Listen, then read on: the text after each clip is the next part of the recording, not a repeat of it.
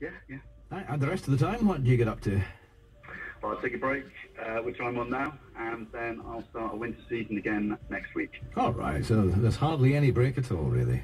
No, I've had a few weeks. I've been off for quite a while now, which has been great, but back to it next week. Eager to get back, I'll bet, yes. Absolutely. Right, what have we got here for you on the bonuses? Either number one hits or Boomtown Rats.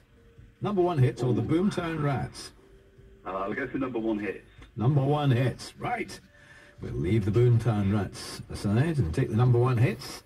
And I'll tell you that Donald scored 24 on the first round. Quite a good score. Very good, yeah, very impressive. Okay, well, 39 points available, so you can score more. Wish you the best of luck with that, Rick. And here they come.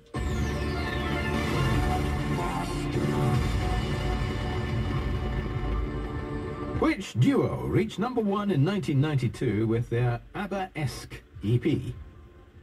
Erasure. Erasure is right. 3 points right away. The Killing of Georgie was a top 3 song in 1976 for which singer? Rod Stewart. It's Rod Stewart. Yes, it is. Bonus question, first of those, number one hits. This is number one from 1959.